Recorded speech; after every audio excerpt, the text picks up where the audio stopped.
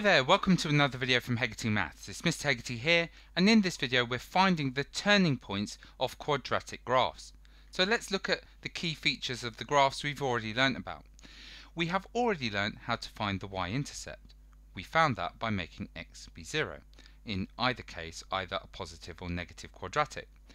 We found the x-intercepts by making y equal to 0. And how did we find the line of symmetry?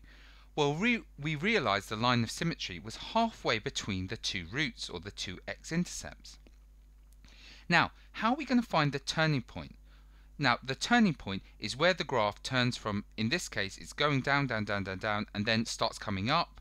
Or in this case, it's going up, up, up, up, up, and it starts going down. Or you could think of it as a minimum point or a maximum point. That's another way of phrasing these turning points. Well, the one thing we know for sure is that the x-coordinate is shared with the x value on the line of symmetry. That's certainly true. And if we could find the x value of this, which we can because it's on this line of symmetry, we could substitute that x value back in to the original equation of the curve or the parabola, and we could find the y value that matches it. And that's exactly what we're going to try and do.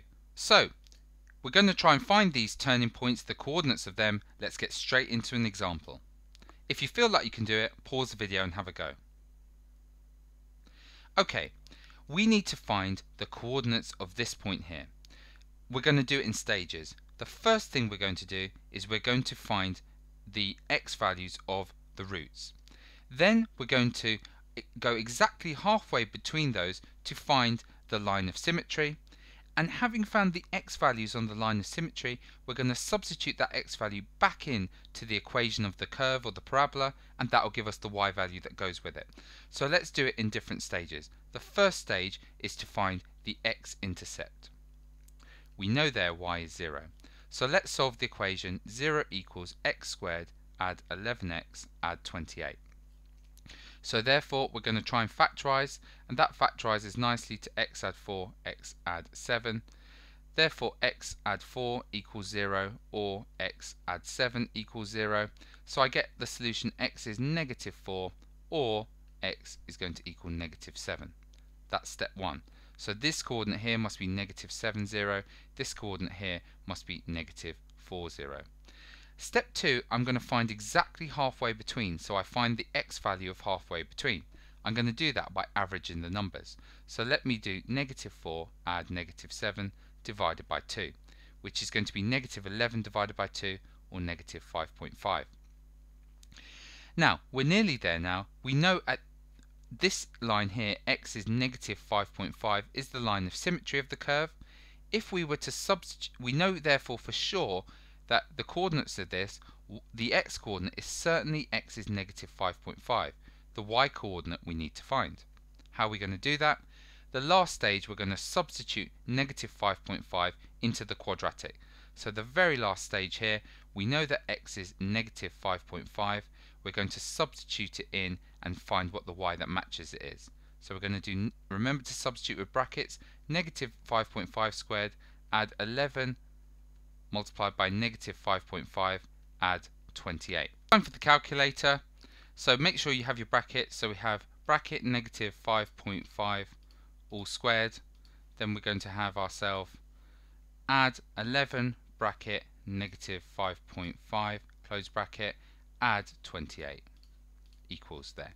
And we get ourselves negative 2.25. So the y value that matches that turns out to be negative 2.25, which we can slot in here like that. And there you go, we have found the coordinates of the turning point, negative 5.5, negative 2.25, and to be honest it looks like fairly sensible given the graph we've seen. Let's have a go at another one. Pause the video, have a go at this one.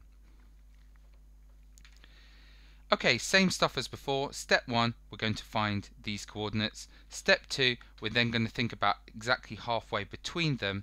And step 3, whatever x value is halfway between them, we're going to substitute it into our equation of the parabola and find the y value that matches it.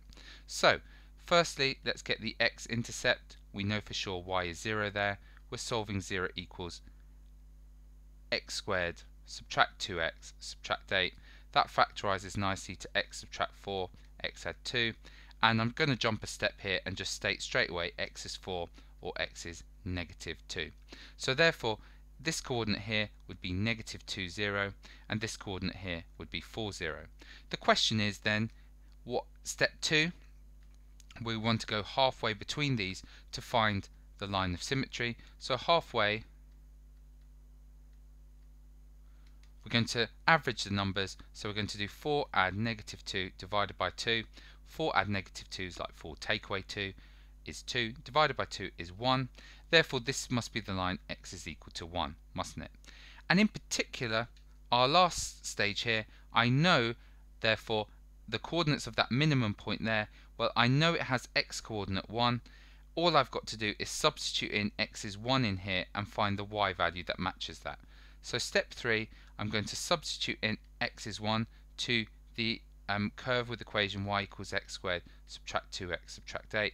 This one I should be able to do without a calculator. 1 squared take away 2 multiplied by 1, subtract 8. 1 squared is 1, take away 2 times 1, which is take away 2, take away 8, and I'm going to get myself the answer y is negative 9. So 1, negative 9 seems like it's our answer there for the minimum point, and we're done. Right, have a go at this one. Pause the video. Same old stuff. I'm going to start off by step 1, finding the x-intercept. At that point y is 0. So let's try and solve 0 equals 5x, subtract x squared, subtract 4. Anything causing me a problem? Yeah, I don't like that negative x squared. Let me multiply both sides of the equation by negative 1. That keeps that as 0. But on this side, everything negative becomes positive, everything positive becomes negative. So therefore I get a positive x squared. Let me write the negative 5x next. Let me write the positive 4 next. This factorizes really nicely for us as x subtract 4, x subtract 1. And jumping a step here, I get x is 4, x is 1 as my two solutions. So therefore this is the coordinate 4, 0, and this there is the coordinate 1, 0. Okay, what's halfway in between the two? I'm looking for the line of symmetry here, exactly halfway between. So step 2 here, I'm going to do 1 add 4 divided by 2, which gives me 2.5. This must be the line x is equal to 2.5. And the last step, in order to find this coordinate here, I know I'm going to substitute in x is 2.5, and I need to find the y that matches that. So I'm going to let x be 2.5, and I'm going to see what y matches that. Y would therefore be, going back to the original equation of the curve, 5 multiplied by 2.5, subtract 2.5 squared, subtract 4. This is the type of one that would come up in the calculator paper. So what I do is I do 5 bracket 2.5. Remember to use brackets. Subtract bracket 2.5 squared, and then finally subtract 4. And I get the answer 9 over 4, which is 2.25. So y is equal to 2.25 matches that. So 2.25 therefore would be the y coordinate. So the coordinates of the maximum here, which is a turning point, is 2.5, 2.25. That's it for this particular video. Thanks very much for watching.